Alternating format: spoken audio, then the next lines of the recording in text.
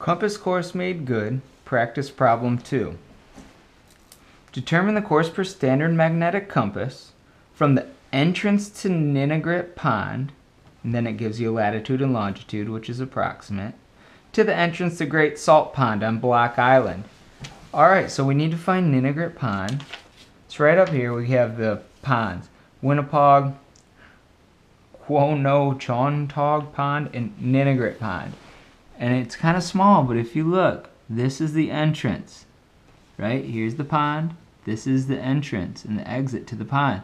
So we're going from the entrance to Ninigret to the entrance to Great Salt Pond here on Block Island.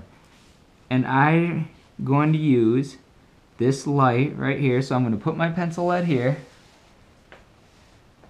bump my parallel rules to it, go to the entrance to Ninigret, and now I know I have to know where I'm starting and where I'm going. So I'm starting Ninigret, going to Great Salt, going this way. So I'm reading this side of the compass. Walk these over. Now I'm going from the center toward here. So I'm looking at 165, 6, 7, 8. 168 true. And now we need to work it down to compass. So we do a TVMDC, TVM, oh yeah, nice M, MDC.